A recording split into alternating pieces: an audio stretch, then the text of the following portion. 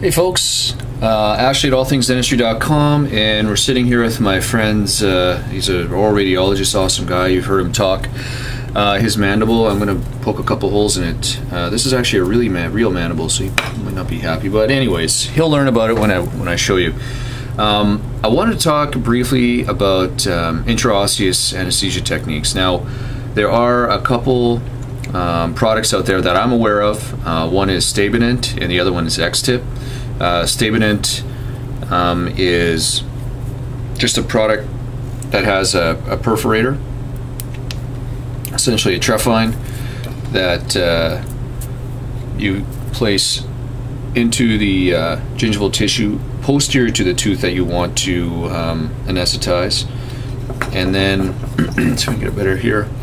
And it's recommended, I mean, obviously look out for the roots. And the technique that I've sort of been using and seems to be approved is sort of put this on your slow speed, and this makes a little hole into the bone, and then you take your trusty old anesthetic syringe and then try to find that hole. Now, that's pretty difficult, and let me just show you. I'm not using the right slow speed, I'm using the lab piece, but it'll suffice.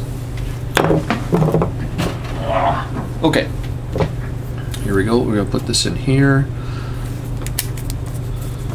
So typically for intraosseous, you're going to want to place the, that's right, go posterior to the tooth that you need to. However, you know, it's really tough to get back here. So if you can see here, I'm just going to sort of find, this is exactly what I do intraorally, and then, so I take the perforator, I spin it as I go in, and then right in, and then boom, you see that how it just, I don't know if you could see how it just dropped. Let me show you again.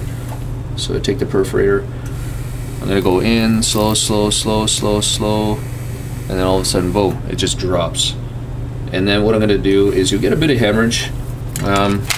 You have the patient anesthetized before this, I should have mentioned that. And then you take your trusty anesthetic syringe and then try to find the dent, the hole that you made. Even though it's hemorrhaging, I mean, I've used this for years, and this has always been the most frustrating, oh, there we go. The most frustrating part of this technique, of this system. I mean, it's a basic thing and it works. It's just finding that hole. So along came XTip. Same idea, but it has a, what's called a drill and guide sleeve. Now, if you check out, so here it is, a little piece. Check out my my blog on symptomatic irreversible pulpitis and the algorithm. This is in there, and here it comes with. It's got the perforator and then sleeve. Just pulled it out. But it's important to make sure that this is going to come off. Now, I'm going to stop talking and I'll let you hear. Listen to this. Okay, that little click. Now the problem is that when you go intraorally, we're going to do it, it is really tough to get that sleeve off of there. I mean, there must be a really easy way to do it, but I haven't figured it out yet. And other than using some forceps. So again, here's the technique, really quick. Let's go up, let's go back here. So I'm going to, same thing, sort of angle apically.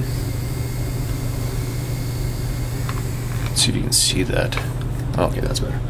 So in it goes, I'm pushing, pushing, pushing, pushing.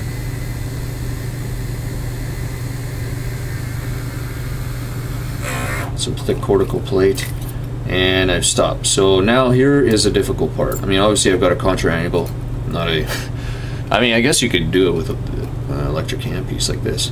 So the key is, and remember the patient is moving, is to, now I don't know if you can see how much force it is, but there we go.